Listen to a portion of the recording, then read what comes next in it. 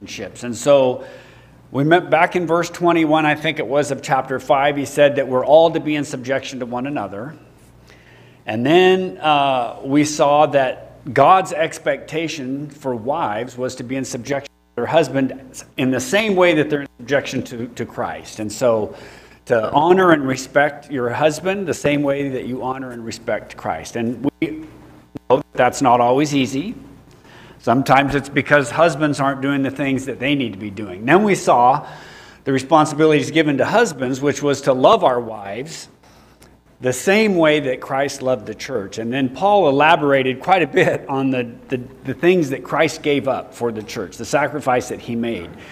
And so husbands have a responsibility to love their wives in a sacrificial way. So, you know, if I don't like to do laundry, but that's my wife's love language, then I need to learn that.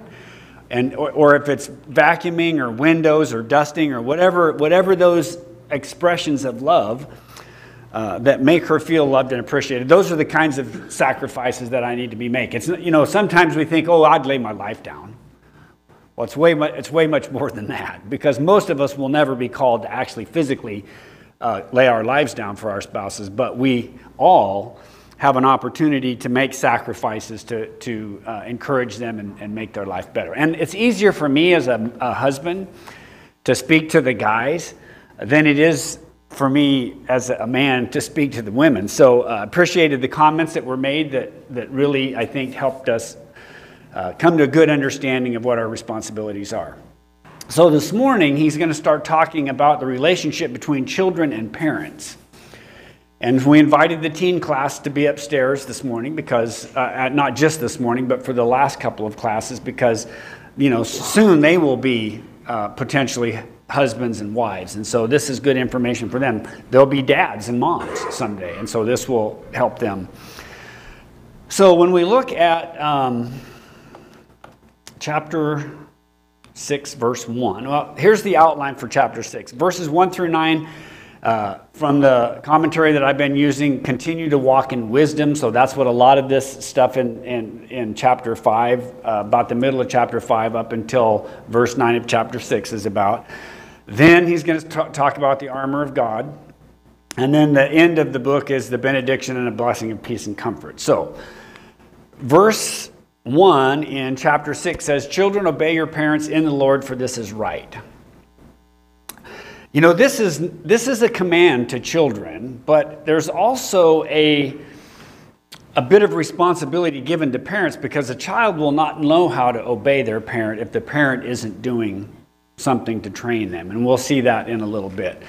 So, you know, children, the idea that's offspring, male or female. Now, it also would apply to a stepdad or you know, you don't just have to have a child physically in order for you to be in a responsibility that you have to be their parent.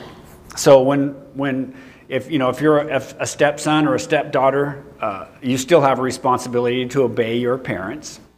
And when we talk about children, we're not talking, you know, about 2-year-olds and 3-year-olds, because they really haven't come to understand yet the idea of what really obeying a parent is. So I have on here living in full dependence of. So that's somebody who's depending on you to provide for them. So it's not like your 25-year-old child. They're no longer to be in obedience to you in the context of this verse. We know that a man should leave his mother and father and cleave to his wife. So at some point as we're growing up, we're no longer going to necessarily be in this obedience to your children. They have to be old enough, though, to actually understand this command, and that's why I say, you know, we're not talking about little tiny kids, and I don't know the magic number. I don't know if it's like when they're 10 or 12 or 8, but I think we kind of sense as we're raising them, at some point they begin to learn and become accountable for their actions. So you have a comment, Steve? Well, when they're 1 and 2 and 3, they may not know what the parent does, and so giving your kid the foundation to be godly is important. So you're teaching them that, right. Even if they don't understand the words that you read in the Bible, the practical element of it, they should know, oh, I got to listen to mom and dad. Right. And it seems like there's kind of an inherent, and again, I don't know when it happens, but you know, from when our kids are babies, we're supposed to be raising them up and teaching them these things. But at some point, they kind of understand. Oh yeah, I have to do what my parents are telling me, instructing me to do. Mike? This is also the foundation for the respect of all authority. This is where it starts. If a child isn't raised to respect his mom and dad, he's not going to respect government. And most importantly, he's not going to respect God. Because this is all where it starts. This is, like Steve said, this is the foundation of that. And if we fail here, we failed, period. I totally agree. All right, so that's the idea of children. Obey means to listen attentively, to be fully compliant, to conform to a command. So I see we don't have a lot of kids up in here yet, but you know, this is kind of self-explanatory. You have to do what they say. So what kinds of things might we want to what kinds of things might we want our kids to listen to us about that are going to help build them and form their lives so that they might want to follow Christ? And again, we're not talking about little tiny kids, I don't think, but how about read a chapter in your Bible today? If that's what a parent asks you to do, you should be willing to do that. Learn to love Jesus. Respect adults. These are the kinds of things that we're teaching our kids to obey. Clean your room. Do your homework. Oftentimes we see children that, you know, they get resistant to wanting to do these kinds of things. Oftentimes we're not setting a good example. You know, it's one thing to tell your children to do something and not model it for them. That's not a really effective way of training them. So we've got to be willing to walk the talk. Molly? And learn to resolve differences. To live in peace with each other, yeah. and learn how to resolve those differences that are going to come up. Yeah, he's going to talk about dads not provoking their kids to wrath, which I think falls right in that learning how to deal effectively with our kids. Parents, and then he says to obey your parents in the Lord, for that is right. So the idea of parents in the Lord, a parent technically is a begetter, you know, somebody to produce children, or we would say a mom or a dad. And the idea of in the Lord is in compliance or according to God's will. There's a couple of different ideas that people have about what this means, parents in the Lord. So one is things that are agreeable to the mind and the will of the Lord. That could be in according to obey your parents in the Lord. The second one is, in the Lord, things that are agreeable to the mind and will of the Lord, or because it is a command of the Lord. So things that are not contrary to God's will. I don't think it's specifically talking about a child that has already come to faith in Christ. So that was another pretty common thing that I read in the commentaries. It just makes sense to me that it's talking about our kids as we're raising them. Again, that the age, it's not an age-specific thing, but when they start to know and understand what it is that we're trying to teach them as parents.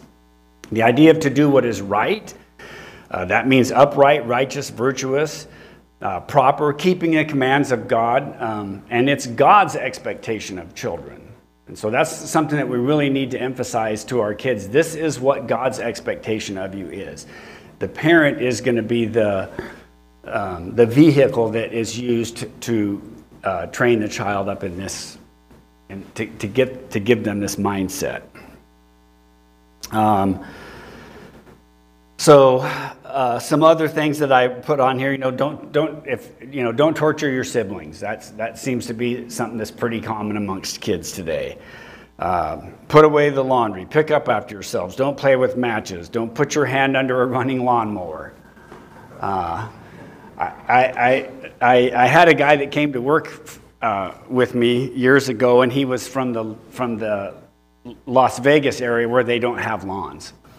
And he came into work one day and had a huge bandage on his hand. And I thought, well, how can you even come to work like that? And he's like, I said, what happened? He said, I put my hand under the lawnmower. And I'm like, what? And he said, yeah, I never had a lawnmower. I didn't realize it didn't stop instantly. And, he wanted to put his hand in there to clean some grass out or something. So, kids, listen to your parents. You can avoid lots of problems by listening to your parents because they have lots of wisdom. Any more questions? Yeah, Joe. The way I see it here is in the Lord. For me, it's like you could say in Christ or in the Lord. Here, and I think that Paul, to me, is differentiating from a godly family and an ungodly family to some extent here. If you have parents that aren't in Christ or in the Lord or in the church, they could be instructing their kids in a way that's ungodly. And I think Paul's trying to differentiate there. And the kids, I don't think Paul wants them to instruct their kids to do something that's sinful or ungodly, and you obey them no matter what. So and the way I see that is that's what Paul's getting at here. That's a good point. And again, we know this letter was written to Christians, and so this applies to Christian parents. It certainly is good wisdom and could apply to any parent, but the point I think that you're making is accurate, that if an ungodly parent was saying, you don't need to read your Bible, you can't read your Bible, you shouldn't go worship, those kinds of things that are contrary to God's teaching, those would be things where it would really be a challenge for a child. John and then Bruce. If these were mostly Gentiles, then I would think that Paul would say this because Jews, they knew that was God's setup. Honor your father and mother. That's one of the commandments. So maybe he's bringing this up to let them know that this is what God wants of them. Whereas maybe they're not familiar with God's law or possibly. Yeah. I agree. I think probably over the course of time, maybe until just recently, it seems like it's a more recent thing, but it seems like, parents, there's always been an expectation of kids to obey their parents. It seems to us, probably living in this day and time, that, things are just way out of balance. And Becky and I were talking recently, it seems like every generation can say that to their, this generation is really bad, but probably the generations before us, as they saw change happening, they saw a decline in the interactions between people. They most likely had a similar thought. Jesus told his disciples that there would come a time when daughters would turn against their mothers, sons would turn against their fathers, and the whole issue was centered around Jesus Christ as being the predominant factor in the person's life. And he may have been alluding more to young adult children or adult children to turning against their parents for the sake of Christ. But that he was number one, and he expected to be, worship was number one in their lives. Right, and that's going to be an example that we have to model for our kids. Tim and then Becky. Well, we know as Christians that bringing our children up in the Lord works. But the thing that really parents need to realize, and I have to realize, especially because I'm the father of the family, that I'm going to be responsible for my children getting to heaven, my wife, everybody. And I've got to get it right. I have to do it God's way, because God's way is the right way, and I've proved it. I have proven it, and it doesn't matter.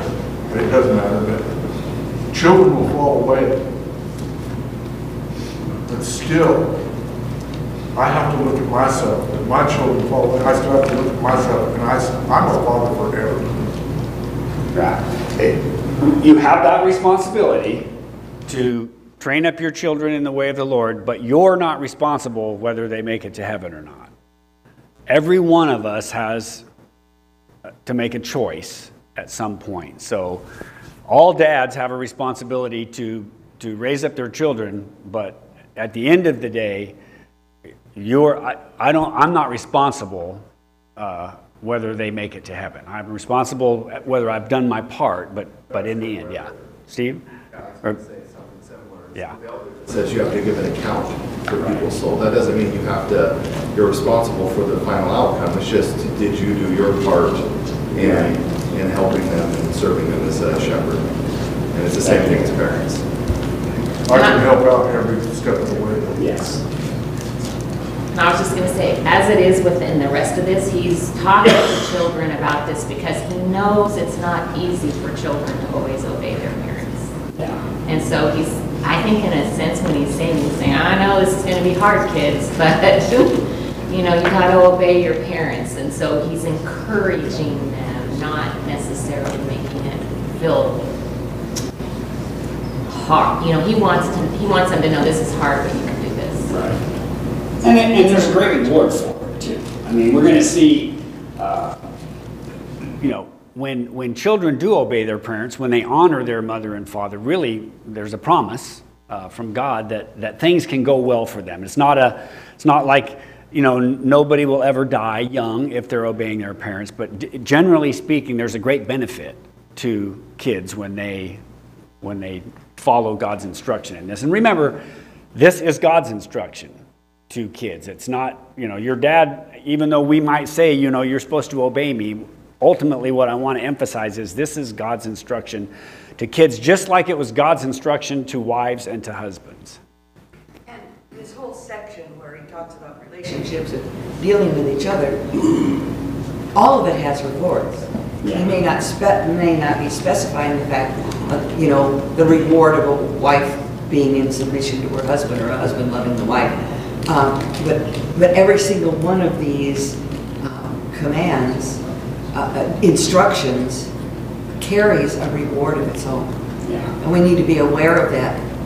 I'm not just putting myself under submission of my spouse just because, that there are definitely benefits for it.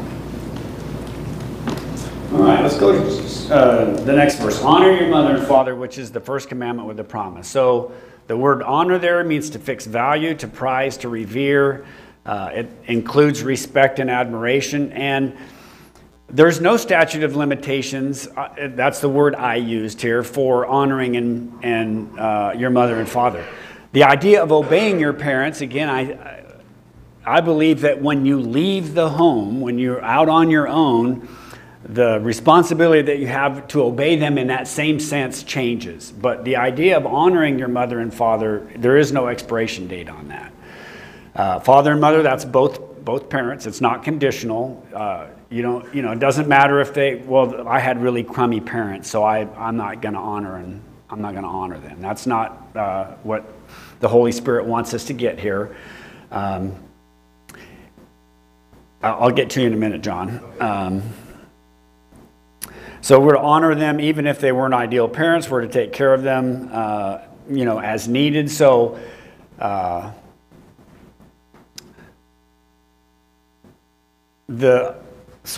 me just read what I have from my notes here.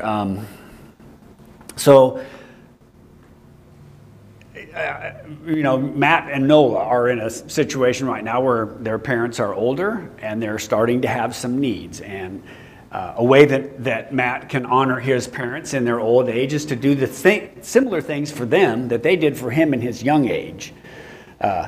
He's going to have to help them meet their spiritual needs. He's going to have to help meet their physical needs, their financial needs. All of those things that parents did for kids when they were little, there's an opportunity for kids to do that for their parents in their old age.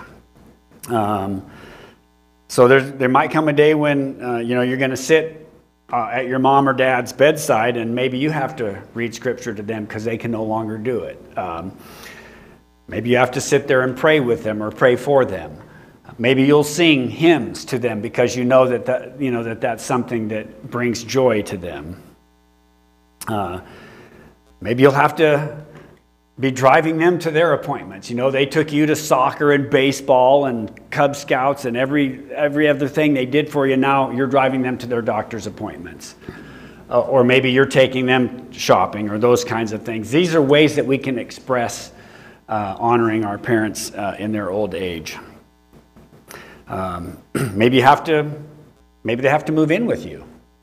Maybe they can no longer live on their own. Maybe they didn't make adequate financial decisions, and so you have to help supplement their income. These are all ways that, especially in our day, that we can honor our parents. In that culture back then, families didn't kind of separate so much like they do nowadays. Oftentimes families were in very close proximity to each other. Sometimes they shared the same dwellings, so they didn't have a degree of separation like we have today. Then he says the first command with a promise. So this is a special promise. It's a divine assurance of good. So it wasn't, if you went back to the 10 commandments, I think it was the second or third commandment said that, that there was a general promise to everyone that served God. I think the reference here that it's the first command with a promise, the idea that you would, things would go well for you. I think it's in the next verse. Let me just double check. So that it may be well with you and that you would live long on the earth. And then I'll elaborate on that when we get to that verse. Did you have a comment, John? Pretty well said. Any other questions or comments on that verse? When we're teaching our children, there seems to be like a category of things that we teach them when they get early stages. It's almost all safety. Don't touch the hot stove. Stay away from a boiling pot. Look both ways before you cross the street. And then as they get older, then we start getting into more details on, morality and structure and stuff of this nature. And, the idea that, you'll live long, maybe sometimes, I'll say, and I repeat that, you'll live longer if you listen to your parents. Yeah. Because guess what? You don't look both ways before you cross the street. You're going to be a 45-mile-an-hour corner, which is not going to be a good outcome for you. So, it's this building block of things that we teach our children. It's really important. And again, it comes in stages according to their ability to understand and their ability not to understand. To tell them something they have no concept of is useless.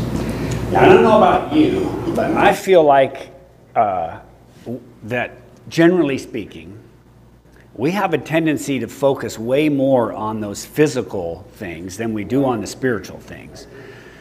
We'll go at length about don't play in the street and look both ways and don't play with matches. And sometimes it's easy for us to neglect the spiritual side of it, making sure that we're sitting down with our kids and reading the Bible and praying with our kids and encouraging them in the Lord and doing spiritual things because we just get so focused on the physical things. Arlene, did you have a comment? There's a bottom line. The bottom line is our relationship with the Lord. God is love. When we pay attention to Him on a regular basis and study His Word and follow Him, we are an example not just to our children but to everyone that we meet. And that is our main goal, is to keep in a relationship with the Lord, and our own attitudes will follow. Yeah. Because we're reading His Word on how to obey. And we have to make sure that we're modeling that to our kids. Tim? Yeah, I understand that we are going to stand alone before God. We're responsible. What I meant to say, and I'm not very eloquent sometimes, is we are an example to our children forever. Yeah.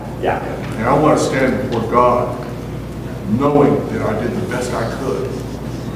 Right. That's what I'm doing. Yeah. I think I'm sure that's what I got from you saying. Yeah. All right, next verse then. So that it may be well with you and that you may live long on the earth. So that was the promise that he's referring to. To be well meant to be well off, to fare well, to prosper, in joy and happiness and contentment and peace. Those things can all be a byproduct of being obedient and honoring parents. To live long, that meant to have a longer physical life. And, you could ask the question why. Mike kind of already started that. There's wisdom in avoiding sinful behaviors that shorten life. So in their culture, things were, different than they are in our culture. The things that we're, focusing on teaching our kids to avoid today are things like drugs and alcohol and sexually transmitted diseases, and don't text while you drive, and don't get involved in crime, because all of those behaviors have a tendency to shorten your lifespan. There was a big meth craze here back in the late 90s where, we ran on meth labs, 2 or 3 a week, it seemed like.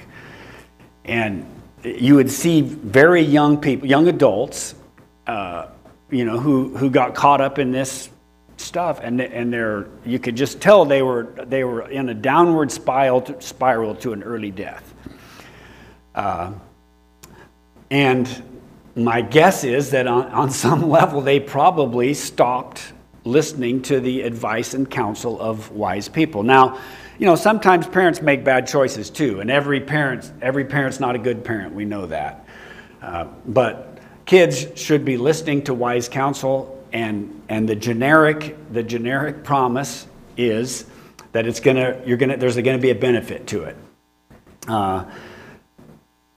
I got on here your work ethic. So hard work as a general rule promotes good health. So that would be another thing of wisdom that a good parents are going to be teaching their kids. Spiritual activity and physical activity, being faithful to God, reading your Bible, praying, worshiping, serving. And then, leading a healthy lifestyle, being active versus sedentary.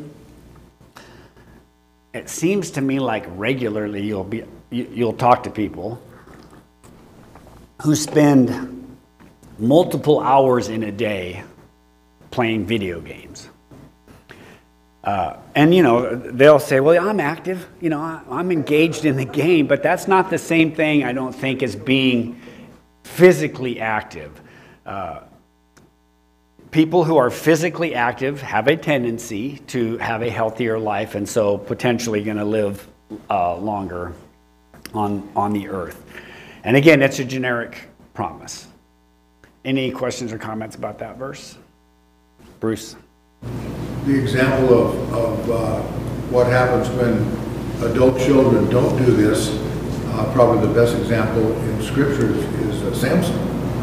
He did not honor his mother and father in a choice of a wife. He didn't honor them in a number of different ways, and his life from the time that he dishonored them right up until the last days of his life was a train wreck. Yeah. He was an absolute mess, And for all we know, he didn't really live to be a ripe old age. Yeah. So again, kids, there's wisdom in listening to your parents. All right, now some instructions to dads. And here's, I wasn't good at this. This would be something was a shortcoming for me. Fathers, do not provoke your children to anger, but bring them up in the discipline and instruction of the Lord. So, fathers, this I think is going to place some added emphasis and responsibility on dads. This responsibility was given first to dads. Now, if there's a home and there's no dad present, whose responsibility does it become? The mom.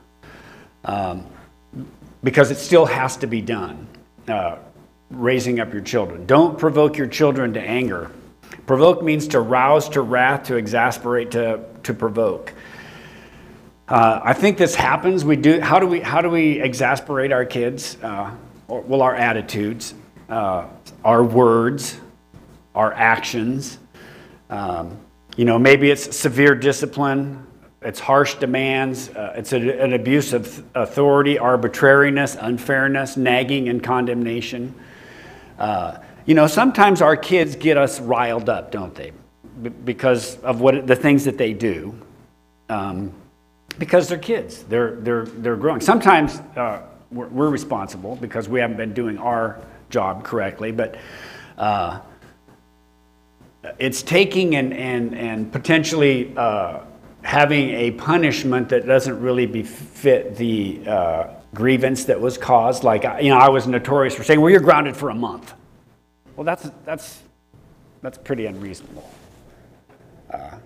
But it was the first thing that came to my mind, and most of the time I could never carry it out. Sometimes it's the tone of your voice, the harshness that you're allowing to come out when you're dealing with disciplinary or corrective issues with your kids. And I suspect that probably most dads have had this happen to you. I mean, I'm not sure of any perfect dads in here. Maybe Steve. He's pretty good. Maybe Joe. His son's here today. We'll ask him later. But it's easy I think for dads to, lose some self-control. And so really, we're speaking to dads now. We're not to be provoking our children to wrath and anger. And, words like stupid. Any dad ever use that word? That you were so stupid, or that was stupid. That's a very demeaning, hurtful word. And there's other ways you could say, well, that was a really poor choice. But sometimes we get caught up in the moment and we say things that really are not befitting of us as Christians. We should try to take a minute.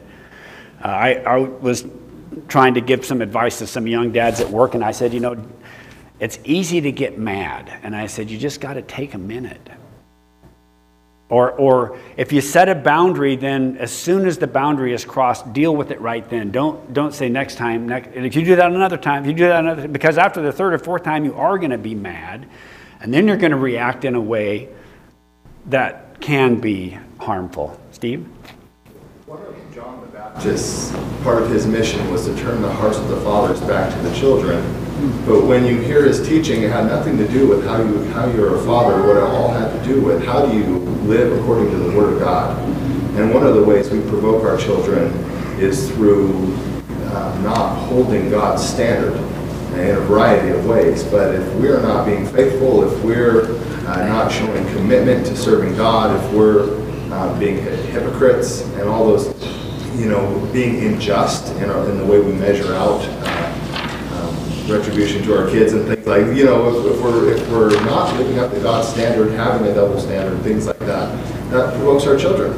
Because they see that they know justice. They, even a baby, if you snap something out of their hands, they're going to cry at you because they know that's unjust. And so, the injustice provokes, and being wrong provokes. And so one of the ways we can turn our hearts to our children and to our families is by emphasizing our own obedience to God. Yeah, set a good example. Yeah. Let's see. Fathers are to teach their children the Word of God, teach them to read Scripture, teach them to pray, teach them to enjoy worshiping God, to raise their children to be followers of Christ, productive in the community and in the church, and teach by example. So, as a dad, sometimes my mantra was do as I say, not as I do. Now, I wasn't, typically out there getting caught up in sin, but, I would say, I want you to go, whatever it was, clean your room. But sometimes they could look at my area where I don't keep things clean, and that would be not setting a good example. So just important for dads, make sure that we're setting a good example. Bring them up in the discipline and instruction of the Lord. To bring up means to nourish, to bring to maturity, to raise them up to adults. Education and training that leads to full development of mind and morals. The instruction of the Lord is to admonish, and it's a warning through teaching, counsel to reach a godly solution. So the responsibility given to dads is to train up our children in the discipline and instruction of the Lord. So that's praying with them, reading scripture with them, being a good example, showing them how important it is to worship, showing them how to worship, not letting worldly things take a priority over spiritual things. Any questions or comments on this? Joe? I just wanted to mention, you mentioned about the provoking thing about the parent being angry, and I thought that was really good because, if a child disobeys you and you get angry and you try to discipline when you're angry, it's going to provoke them to anger too. So sometimes it may be just good to say, hey, let's take a break. You think about it and then we'll talk about it. Because that's happened to me more than once in my second. That's great advice for young dads.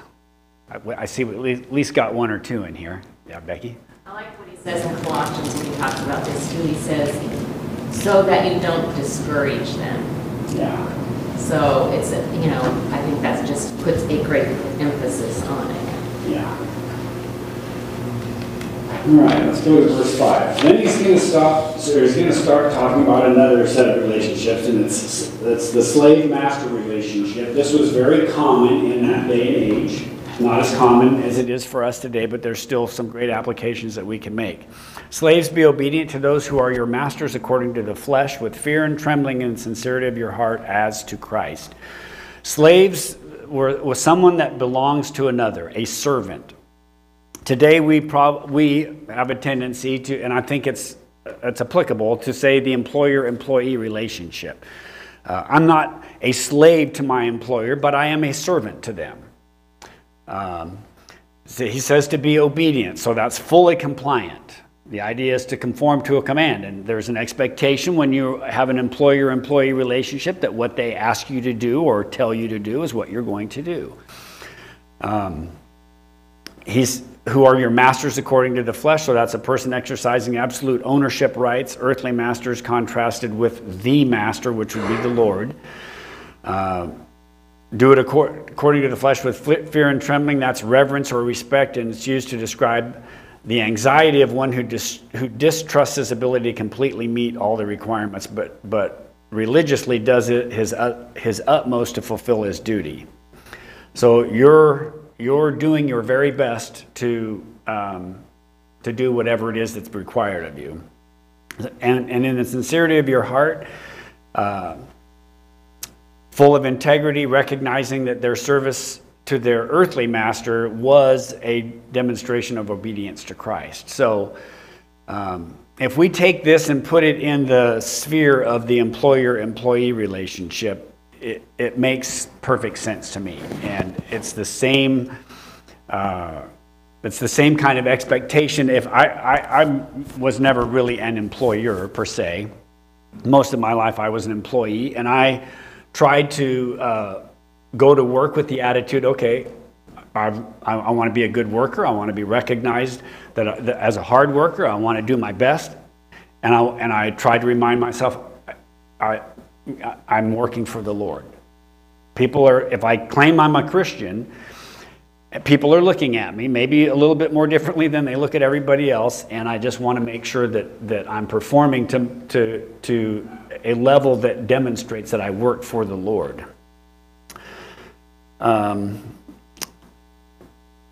Slavery was an accepted way of life in Paul's day. Some Christian converts would be in both groups, so these people would be converted. Maybe they used to be a slave, maybe they used to be a master. Now there's some instructions that Paul's giving, like, hey, you know, you need to treat one another a little bit differently now because you're Christians. And the key is as to Christ. Did you have a comment, sir? Just a quick, I think you raised a good point. I've got a sister in Christ now. I haven't talked to her in years. But she's still my sister in Christ because she observed one of our members at work handling some pretty stressful situations at work on multiple occasions. And she comes to our sister and says, basically,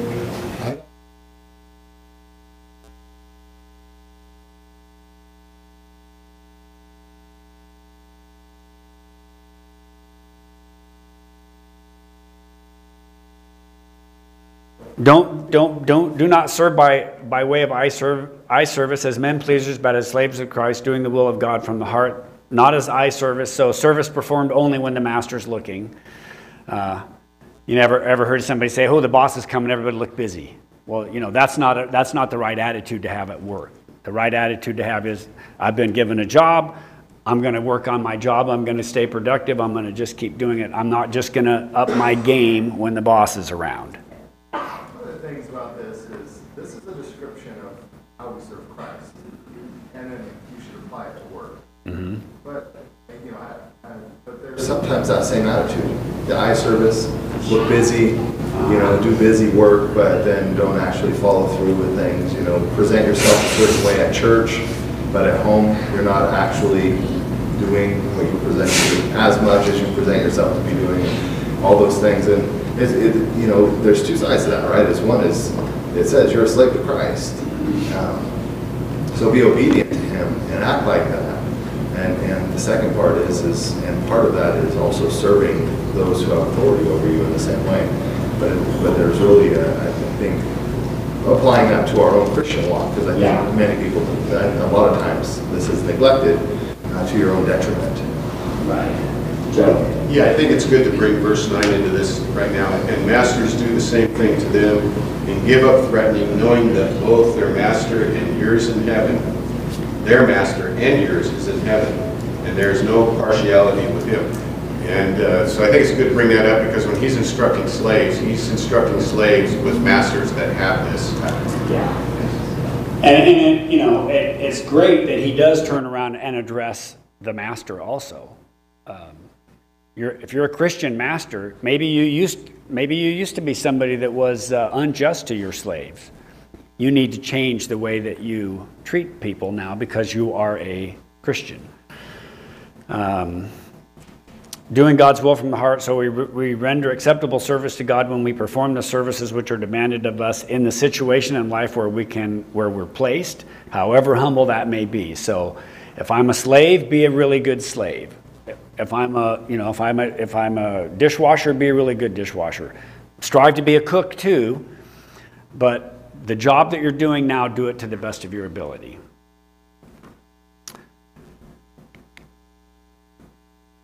With goodwill, render service as to the Lord and not to men. Goodwill, that's kindliness, enthusiasm, zeal, to be positive. Render service, to be a slave or to serve or to do service. Do it as if to the Lord. So remember, who are you working for ultimately? Who are you always setting an example to or of? You're supposed to be modeling after Christ, be imitators of God. Not to men. Not just to men.